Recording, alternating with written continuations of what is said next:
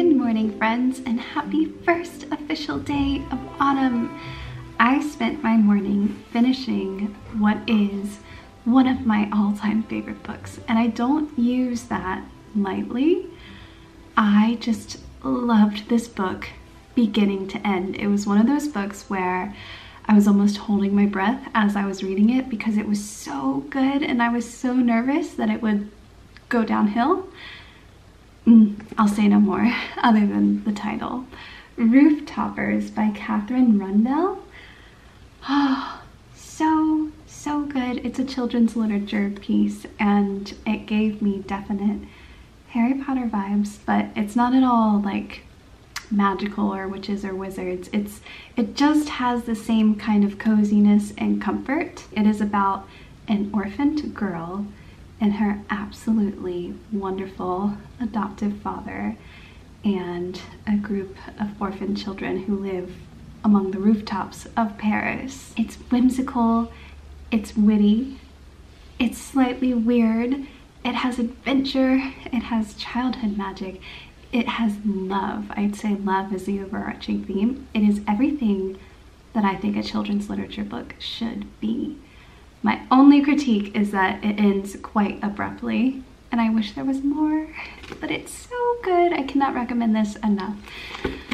I already want to read it over or download the audiobook and listen to it.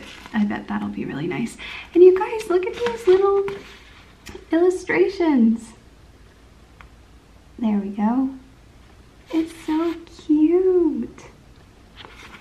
I've just been in a children's literature reading mood recently. Maybe it's because this season is just such a magical season, and for the first time in a very long time, I just feel very in touch with my inner child, and the world feels a bit more magical as a result. And I think it's because of everything I've gone through this summer in facing myself and starting therapy and just really analyzing my life and what's important and making space for actual rest and learning to not be so hard on myself.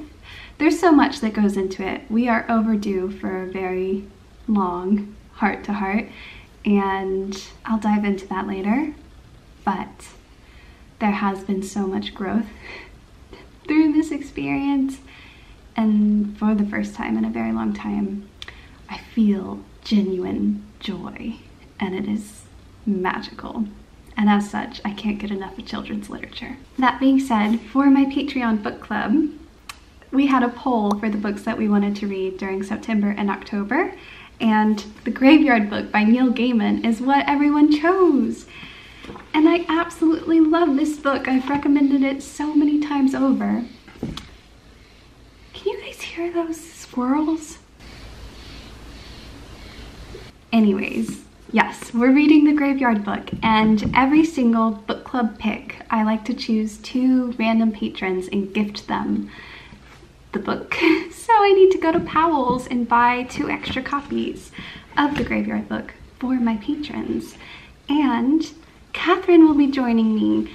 She's a friend, and also I've hired her to help me with my shop because, like I've said many times over, I really do want to have an online shop, and I want to be able to sell my art to everyone.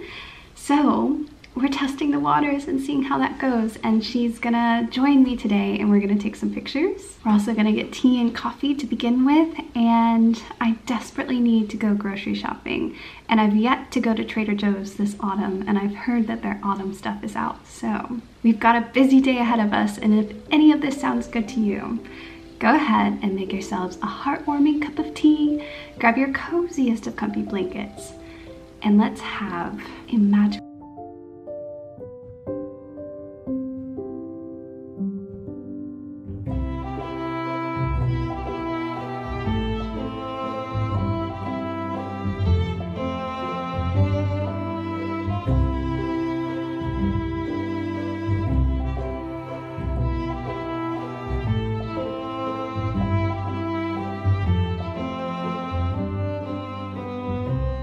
Happy autumn!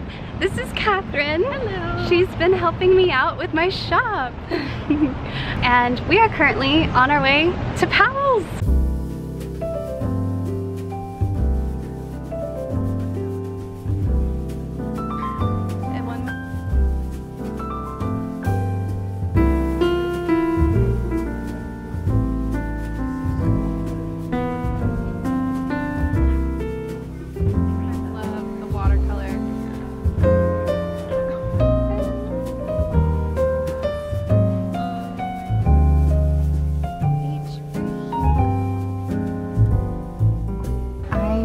This is so beautiful, and we love a friendship story. I was also a mythology girl growing up. So, really? Yeah. Ooh. No greatness are made without consequences. Oh, juicy. Beautiful cover.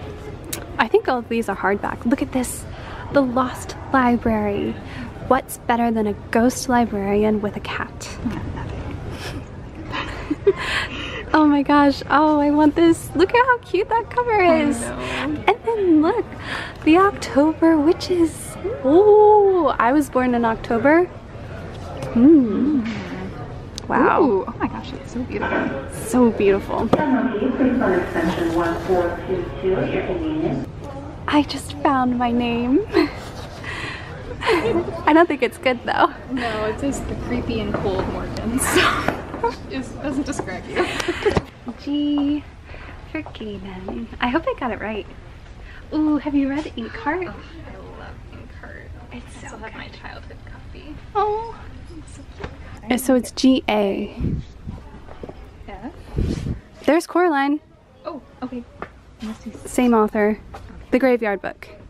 Oh, wow, it's chunkier than I thought it would be. Yeah, it's significant. Only $8. That's really good. The only problem is that there's only one copy of it. And I need two. Well, you could get the whole set. Yeah, I could. I really like Chris Rundell. He's the illustrator, and he's also written some books, which I'm totally blanking on their names, but I've read one of them and I liked it. How much is this? 23 for 3 books. That's a pretty great deal, actually. So the great thing about Powell's is that there are books in all the rooms. In other words, this probably isn't the only section that has the Graveyard Book. So let's look up on the computer and see if there are other copies around. Elsewhere. Look at all these copies! We hit the jackpot. Alright. They are $10 each, or $11, which isn't bad at all, so yay!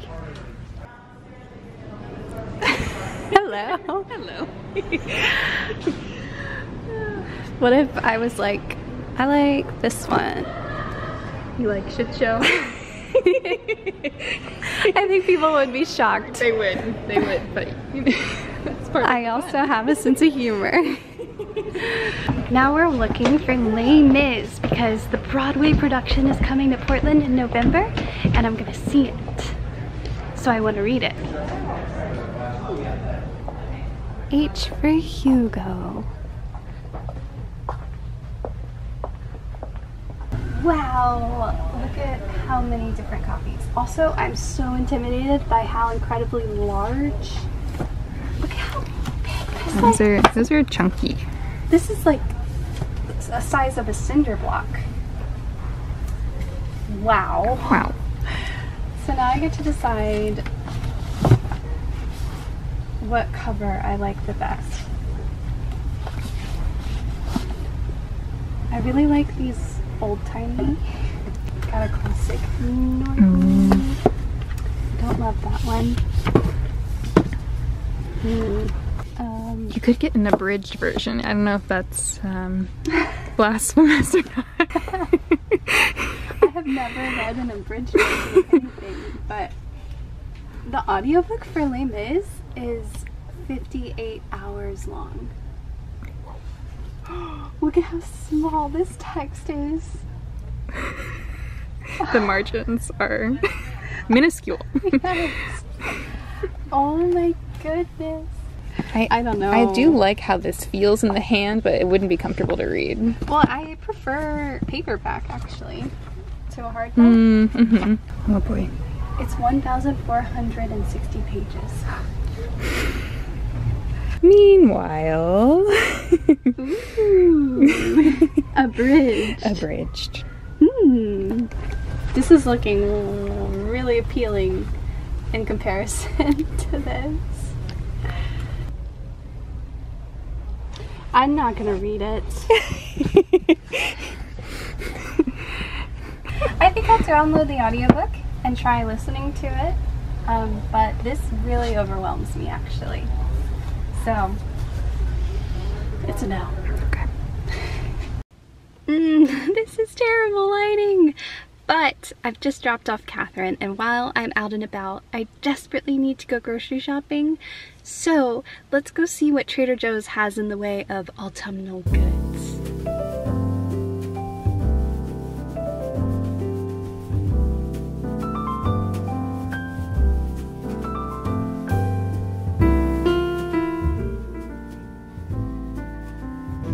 Oh my goodness. And also, oof, so hard to decide. What is oob? I have no idea what it is, but it looks really strange.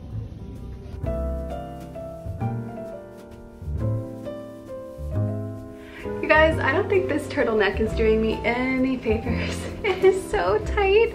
It's one of those turtlenecks that's so tight that if you look down slightly, there's a double chin. The good news is that I got it secondhand. I got my entire outfit secondhand, including the trousers. Look at these pumpkins. They're so cute. This one especially, I think, has so much character. I kind of want to draw him. It's a him. And then we have your classic tiny pumpkin. And I just thought the pair were really cute. I'll have to put these somewhere. I think Trader Joe's does a really good pumpkin bread mix. They have the gluten-free one and then also a non-gluten-free one.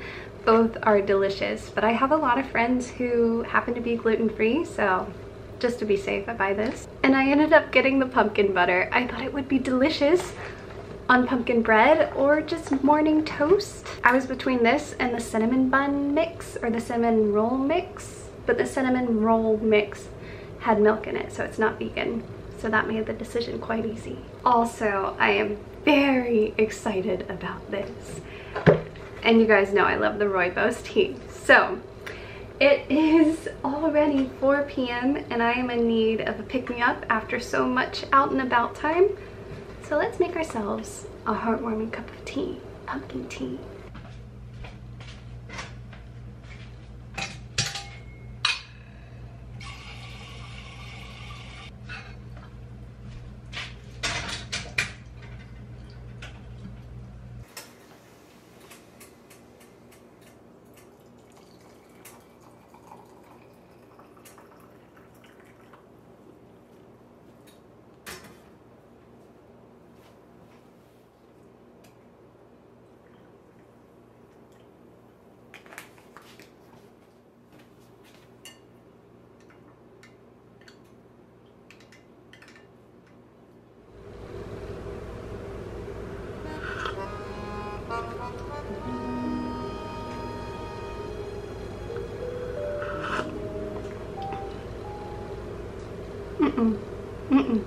Nope, this does not taste right.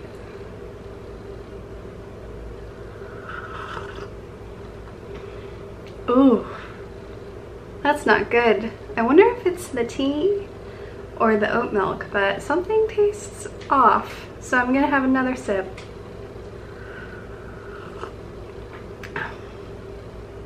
Yeah, that just doesn't do it.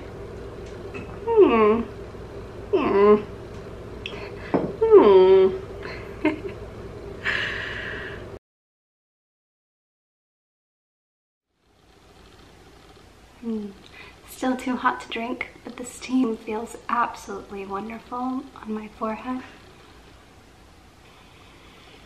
That's so good. I haven't even had a sip, but I love that.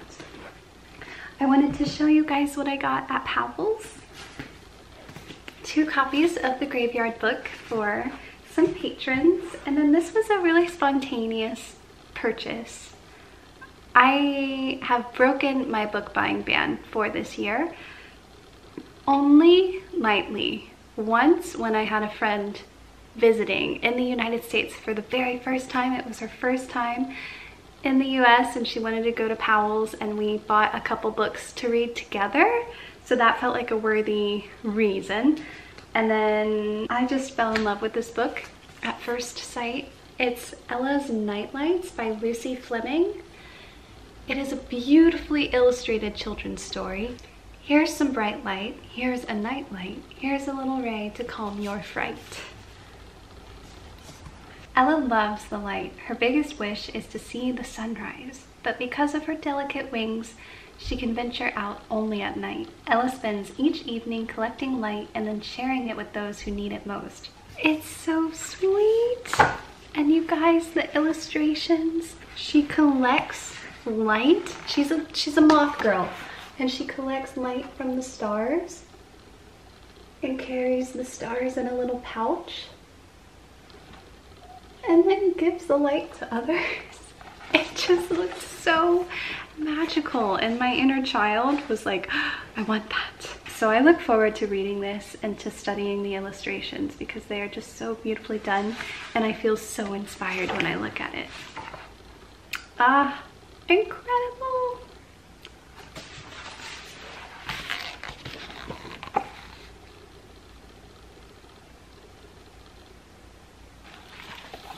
I'm very happy about this. I am feeling quite tired. It is 5:15, so it is officially the evening time. I think that I would like to start my puzzle, specifically the Mushroom Boy puzzle that I showed you guys in my last YouTube video. Yeah, I'd really like to start that puzzle and put a cozy movie on in the background and light some candles. That sounds really nice. I have so much to update you guys on. The biggest of which is Landon. So many people have asked about him, and he is doing well. He is healthy, he is back on the trail, and he is due to finish the Pacific Crest Trail at the beginning of October. And I am thrilled. I am so ready for this to be done. I'm so glad that he's done it, and I definitely needed this experience. I've grown so much from this experience, and I'm just so ready for us to start our lives again together. And I'm just so excited to see him and to be with him. It's so special to have this new excitement over each other after being together for 8 years. Absence certainly does make the heart grow fonder, and so does self-growth. What a summer it's been for both of us. We really have grown so much, and we're both just so excited to be better together. It is exactly what we were hoping for this entire experience. And I know a lot of people have been upset that Landon has been away, especially when I was struggling so much. But I really, really needed this time apart. I needed to know that I could be okay on my own. That was very important to me, and I have experienced so much healing because I was forced to really sit with myself, to be alone, and to face everything that's going on in here. And I don't think that I would have done that had Landon been here all the while. So it's extremely valuable. The loneliness has been extremely valuable, and I'm so grateful for this experience, and I can't imagine my life without it. And I'm sure Landon and I will talk so much more about it. Maybe we'll do a Q&A when he gets back, or just sit down and chat with you guys. But yes, he's doing very well, and we are soon to be reunited. That being said, it's been a wild ride, and thank you guys so much for being with me through it all. I know I haven't made nearly as many videos. I couldn't. There were days where I just couldn't get out of bed, but I'm feeling so much better, truly, genuinely. I'm feeling so much better. So cheers to that. And if you're going through anything remotely similar or just struggling in general, life is really, really hard, and I just want to say that you are stronger than whatever it is you're going through. You will win. You will come out of the other side better. There's simply no other option. It's going to happen. It might take time, but you are absolutely incredible and you are not alone. And even though it doesn't seem like it, everything will be okay. Eventually. What other option is there? Even when it's not okay, for a very long time it eventually becomes okay. So just push through it. And also, it's okay to be struggling. It's okay to be having a hard time. It's okay to not be happy. Sometimes you just have to not be happy because life is hard. And it's also extraordinary. And the opposites are annoying, but it is just the way that it is. So life is hard, and also you will be okay. I believe in you, and I'm giving you the very biggest hug. And so is Rue. He's here too. He wants you to know that you are not alone. I find so much comfort in YouTube videos. When I wallow, I have YouTube videos on in the background just constantly. Especially in my time alone. I just sit and I listen to YouTube videos or I watch YouTube videos. It really, really helps. So if that's what you're doing right now, I'm really happy you're here and I'm honored to spend this time with you. Monsieur Rue would like his dinner. Are you hungry? Are you telling me that you're hungry? And I would too. And I'm also gonna change out of this wildly uncomfortable turtleneck. Gonna make myself some dinner, light some candles, put on a movie, and get to puzzling.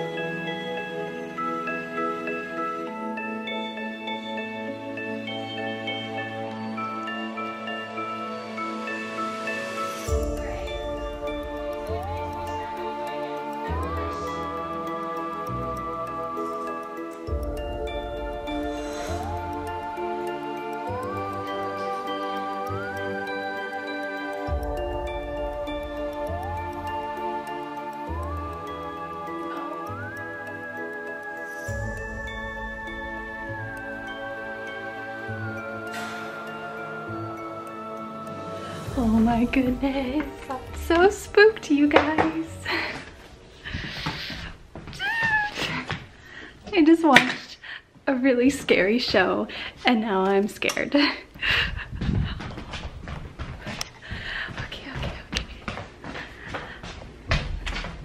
I know I'm scared too. He thinks I'm excited. I am excited. This is fun. I don't want to be in the dark. Quick, Monsieur Rue. Thank you. Yes. I'm so happy that I have you. Oh my gosh. I love you.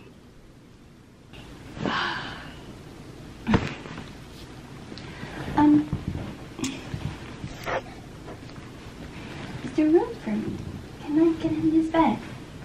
This is my side. We've got the other side. Can I get into this bed?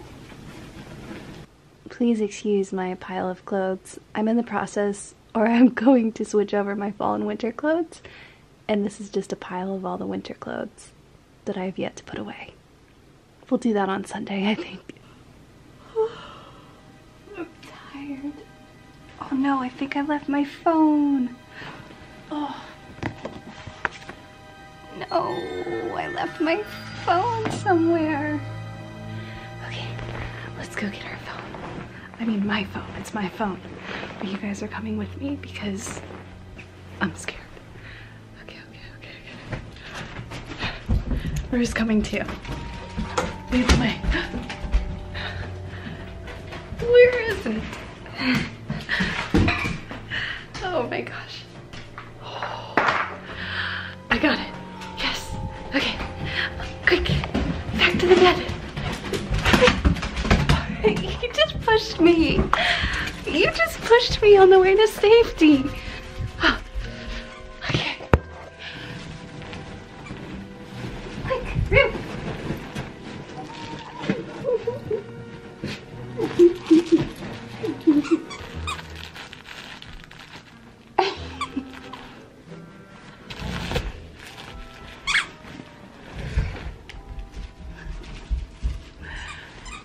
Okay.